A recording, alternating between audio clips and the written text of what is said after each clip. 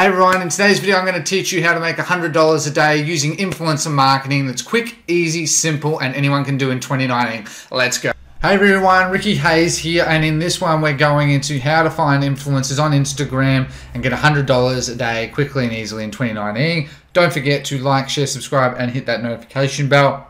Let's get straight into it. So step one, how to find influencers on Instagram. Okay guys, so I personally use broad keywords like jewelry, baby, fashion, dress, toy, garden, anything sort of similar relating to the specific product and specifically what the type of niche is for that product is where you want to start. And then I have a look at a number of profiles, I follow them, and then I am recommended with profiles to follow. So basically I'll show you that in a second, and I follow about 50 of them. Okay, so if I'm looking at that, I'll at least follow 50. Keep in mind where you're at in your journey, you can outsource this, but basically try and at least follow 50 of them. Okay, so I just went on Instagram here and I just typed in the word jewelry, and this was one of the ones that come up, and you can see here that they're an influencer and that this meets the criteria. So we got Jewelry Magazine, and they've got 83,000 followers. I recommend at least 50,000 followers, and it's an influencer typically because they say DM to be featured. So you do it on your phone and you just DM them, and you can see that they're getting good engagement. They've got a number of comments, likes. Obviously always going to get more likes and comments, but you got a number of these, and that's really good. Okay, so you can do that, and what you do is you just follow them, and you're going to get recommended with other ones to follow, and usually a lot of those are very similar to the one that's why you recommended them, and you just like that, and you get a heap of ones that you can just DM, okay, and start from there. Okay, so moving on past that is, and I touched on this, you have your step two is your Instagram criteria, and you want to use flanks for your hashtag calculator. Okay, so for the flanks.com engagement calculator, you need at least 2% engagement rate. I would recommend that because the engagement rate is technically the people that interact with that post, whether it's a comment or a like, all right, as a whole. And they need to have at least 50k followers. Okay, one, because that shows that they are that they're growing, as well as two, they have the swipe up feature to have a decent audience size. So 50k people, 2% engagement, and at that 2% engagement, you're going to get a lot of people go to your website, and then obviously only a fraction of them are going to buy. Right, so you can download so I'm going to show you that here. So I have the engagement calculator here, and I'll just put it in, and you can see they sort of meet the criteria just of 2.11%. Okay, so you can see the average interaction per post is 1,700 likes with 27 comments. Okay, and now with flanks, you can actually, I didn't start my free trial on this account, whatever, but you can generate a detailed Instagram audit, and it's a 30-day trial. I would recommend for people that are using this tool, that are starting, just use that 30-day trial. It's going to give you the demographics of the age, gender, and location of the main ones you really want to know. Mainly, it's just age. Like like with jewelry, obviously it's going to be women, so that's pretty obvious. With jewelry, it's probably going to be 18 to 54-year-old women, so that's generally what it's going to be. But most of your buyers will be 25 to 44 most of the time, and then location is obviously the other one. But most of the time, if you find good ones, then it'll have the big five generally, with the US obviously is the main one. Okay, so that's just something to keep in mind. All right, and so just literally you just copy their title and put it in the flanks engagement tool, and you're going to get the engagement back there, and you can use that to help. Okay, and the reason you want to do that is you need a reference, because a lot of them they use bots, so you want to remove the people that are using bots, because otherwise you can spend $40-50, let's say, and you can just lose it because they're just getting bots. Okay, and a lot of people do that. All right, so now that we know that, so you've got the 30-day trials. So we've explained that. So that should be step 3. I've got this anyway. So you want to contact at this point 20 to 30 influencers. So sorry, I missed a step. So you want to check their profile further, make sure they aren't bots. So what you can do is, let's say we go into this one. Okay, you can actually, it's better to do it on mobile, but I'm a desktop user. But you can see a lot of comments. Now, a lot of these generally, these are automated replies that you can use software for. Okay, but a lot of these won't be as well. You can see here, nice post, check us out of our page, blah, blah. So you can see that these people are most likely using a bot to try and increase their they're following, or they've just done that manually. But point is that have a look more through their actual followers and just see that they're not actual bots. Now you can actually see here that this is in Bangkok, Thailand. Okay, so this may not be the right type of one, but just using it as an example for this. So let's say that now we've gotten 20 or 30 of these influencers that we've followed a couple of hundred of them, let's say. We then want to contact 20 to 30 of them, and you contact those 20 to 30 based on their engagement. Okay, so if you use the content to report an engagement, you can if you've found 50, you can narrow it down easily to 20 to 30, and you want to start contacting them. Okay, so contact them to start with, because only about 10 to 20%, I find, probably about more on the 15 to 20% range, actually reply. So if you message 20, you're only going to get probably 4 to 5 replies max. They're either, your emails are going to go into potentially spam, they're just not going to see it because they get flooded with various things. Okay, so that's really important, okay, to keep in mind, and that's why I always recommend trying to contact at least 20 to 30 so that you get a decent amount, because you want to, I'll explain it in a second, but you're going to negotiate the price. So you want to repeat this process probably 2 to 3 times a week. This depends on where you're at in your journey, of course, but you want to do this 2 to 3 times a week. So if you're doing mainly influencer marketing, you want to always try and find new influencers as well as use good ones that you already have, but definitely try and find more influencers so obviously you can keep your sales consistently growing, okay, for your influencing marketing. So step 4 is negotiate a price. Okay, so you don't be afraid, okay, with influencers to negotiate a price. This is a business deal. This is a business opportunity for them. Most influencers, truthfully speaking, don't know marketing at all. Okay, so legitimate ones, they built a following because who knows, but they just have the type of content that people want to follow. They like them, etc., etc. They're just someone that they enjoy, right? So don't be afraid to ask for a lower price. So every time someone says, like, I charge this, just say to them, okay, well, I'm going to be doing this. I want to try and negotiate it down.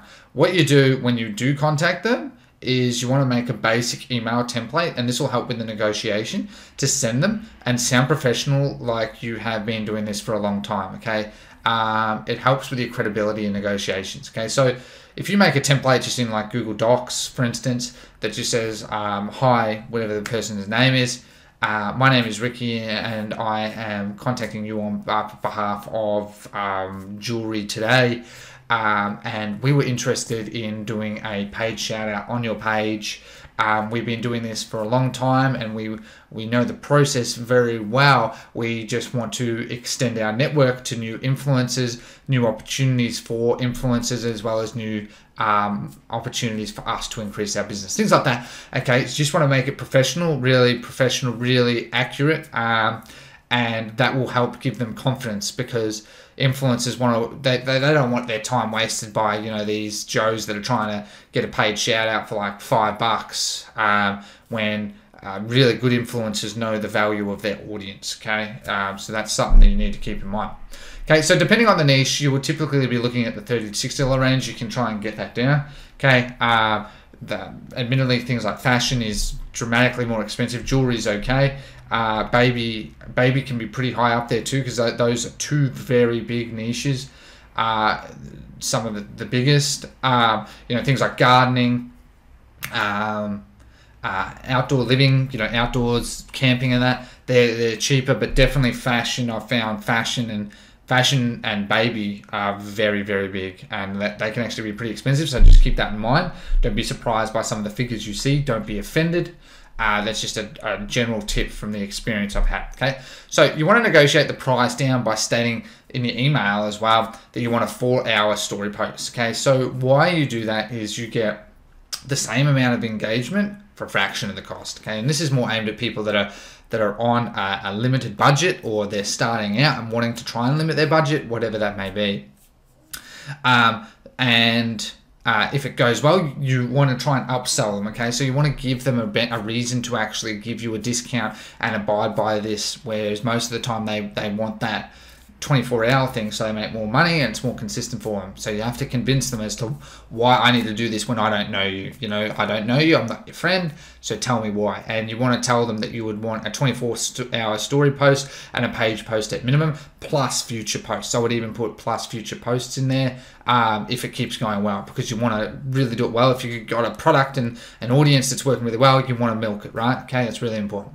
Okay, so I even go to the extent of offering them free stuff. Okay, so especially you want to do this. A lot of people don't do this, but you want to do it if it works the first time. You want to actually just send them the product. If it costs you 10, 20 bucks, who cares? Send them the product. Means that they're getting the product, because they usually like, a lot of influencers will like your product too. Okay, they're people, and you can give them other free items, and if they ask, I just do it, because they're far more willing to go over and above. And you send it to them and they'll take a picture with themselves. Okay, so it goes from being something where you're just purely marketing to something where the actual influencer themselves holding it, and that holds a lot more strength than it does just flat out trying to sell the product with a small video or image. Okay, so that's really important. So that can help with a lot with your follower base. Okay, you'll get a lot more followers, as well as you're going to get a lot more sales, because people, it's a lot more, the relatability is a lot higher, so their audience is going to actually go ahead more likely and buy.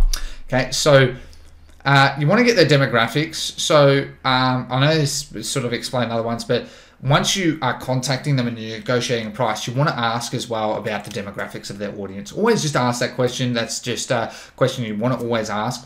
Okay, because for two reasons. Primarily, this shows that they know their audience. So this shows that they know their audience and they're actually quite serious about this, as you don't want crappy influencers. Okay, so there's ones that have bots and there's ones that have just gotten to some point and they don't know what they're doing.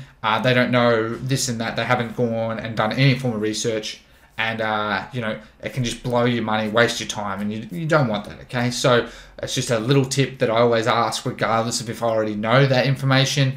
It helps you to instill confidence within yourself, and it actually shows them as well that you're very serious, that you're not just some pushover. Okay, so this helps you with choosing the right influencer. Really important, especially as you're starting out, because I know a number of people are on tight budgets, and I get that. So once decided on the influencer, the last part that's really important is to get the best time of day. We're doing a 4-hour story post. Okay, so if we're doing a 4-hour story post, we don't want to do it, let's say, like with a Facebook ad where we launch it at midnight, do we? You know, especially, you know, from 12 to 4 a.m. If their audience, that you're not going to really get any sales, it's not gonna work.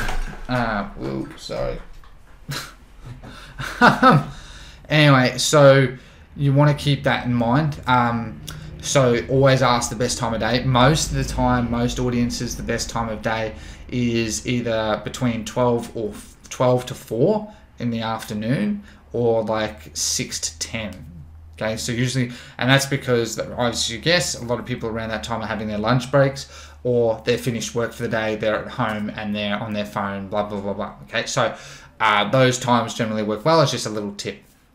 Step 5 is you want to make a video or an image. Okay, so if you're going to make an image, just use Canva. You can just use Canva, and you just literally type in here Instagram story.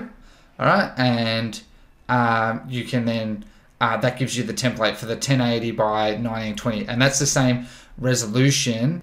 So yeah, that's the same resolution for a video. So the 1080 pixels by 1920, so it looks optimal. If it doesn't look 100%, don't be too worried, just as long as it doesn't look pixelated. Okay, that's really important. If it looks pixelated, that's really going to put people off. So don't do that. Definitely try and, if you can get the image like that, that's absolutely perfect. But at the start, just try and keep it within those dimensions and use that template, and you will be fine. Okay, so don't worry too greatly about that at this point in time. My last little tip, one of the last little tips, is make the discount code unique. Okay, so if someone was doing an influencer shout out on my page, more than welcome to. I'm joking, but anyway, you know, if it was me and I was communicating with them, I'd be saying, give me I want a discount code that is unique to me. So I'd be like Ricky10. Okay, give them a 10% discount.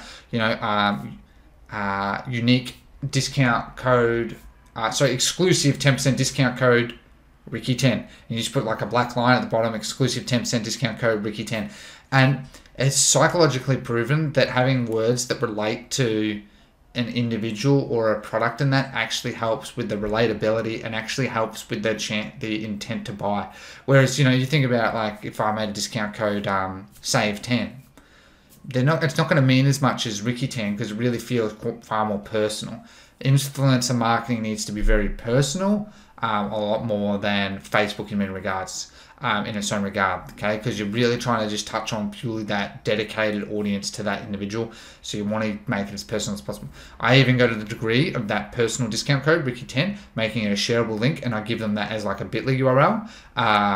It doesn't have to be if it's a story post, but give them a shareable link because that means it auto injects into the checkout so that you have a higher conversion rate there. Okay, so that is my 6 steps, sorry. Is it 6? Yeah, 6 steps to generating $100 a day using Instagram influencers in 2019. Okay, guys, and I will be sharing this this link in the description below for you to use as reference. All right, guys, so you can get as much value from this as possible. Hey, guys, I hope you have enjoyed today's video on influencer marketing reaching $100 a day in 2019. If you did enjoy it, don't forget to like, share, subscribe, and hit that notification bell and comment down below what you would like to see in upcoming videos. Okay, guys, my mentoring as well as coaching program is still open. I've only got one more spot for my mentoring at this stage. Absolutely loving helping the students. If you want to apply, there's links down below, as well as other links for free trials and other various things that will be really beneficial for you. Lastly, I just want to add that I've been getting a bit of feedback from people about making more beginner-friendly videos, and so I'll be doing one pure beginner-friendly video like this one, and then 2 other ones that are more my standard ones to help everyone. So I'm going to be looking at least doing obviously 2 a week, but trying to add in that 3rd one to give everyone as much value as possible. Okay, guys, and don't forget to join my Facebook group, Shopify Dropshipping Lifestyle on Facebook. But yeah, thank you so much for watching today. Have a lovely day. Take care.